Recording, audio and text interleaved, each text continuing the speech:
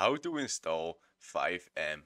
Well, I'll be guiding you through the process, showing you every step what you need to do in order to install FiveM. Now before we start this video, I have to tell you that you need to have GTA either on Epic Games or Steam.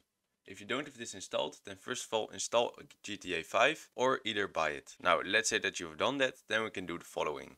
Go to your Google or any other web browser. Then type in FiveM and you should see fivem.net. Click on this link right here, make sure it's fivem.net, and you should see a download right here. So click on download client. Then you should agree to this license and now your download should open up. In Google Chrome it's right here and you can see fivem.exe.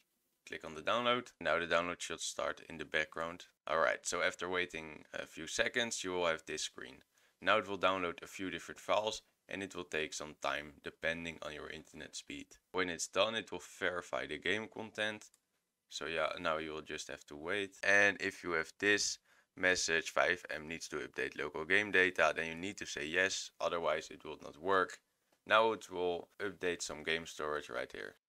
Alright, now it will start FiveM because it just completed. Alright, so after waiting for a bit, FiveM should have started up and you should see this right here. So the first thing that you must do before you can play is link an account.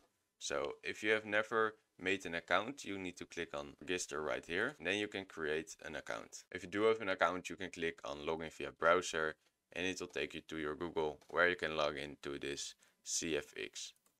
So you should click here to activate, authorize, open FiveM. And now your account should be complete. Okay, so everything is done. You can click on play and join any GTA roleplay server you would like. Thank you for watching. Please like and subscribe the video.